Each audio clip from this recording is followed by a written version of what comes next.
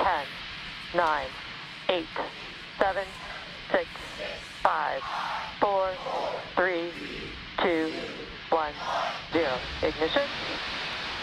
And liftoff. Battery, 가자,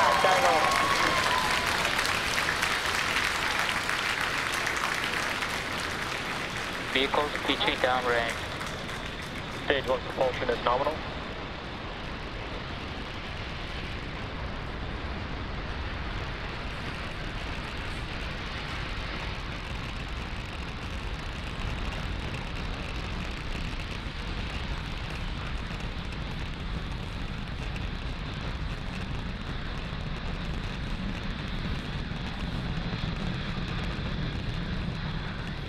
Falcon 9 has successfully lifted off from Space Launch Complex 40 at Cape Canaveral Space Force Station, carrying the KPLO payload to a ballistic lunar transfer orbit. So we are beginning to throttle down the engines on the first stage to prepare for a period known as max Q. During this period, the vehicle is going to experience the highest amount of aerodynamic stresses Vehicle supersonic.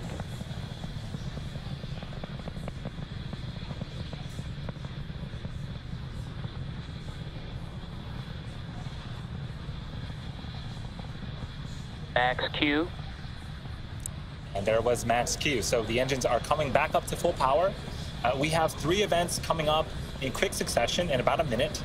First up is MECO, that stands for main engine cutoff, followed by stage separation, and then SES1, which stands for second engine start 1.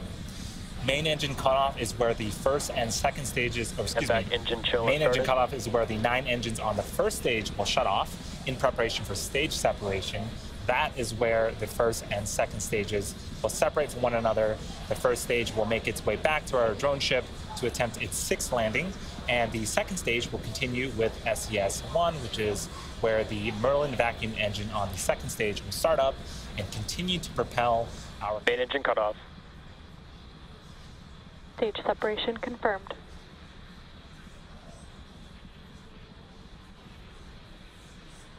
MVAC ignition.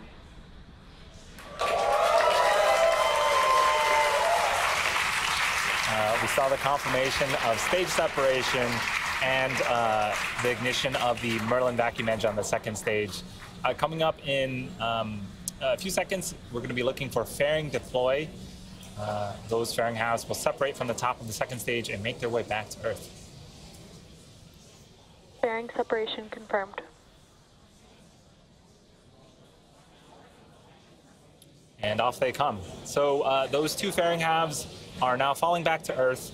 Those are the 4th flight for both of these fairing halves, and we are going to be attempting to retrieve them with the help of our recovery vessel, Bob.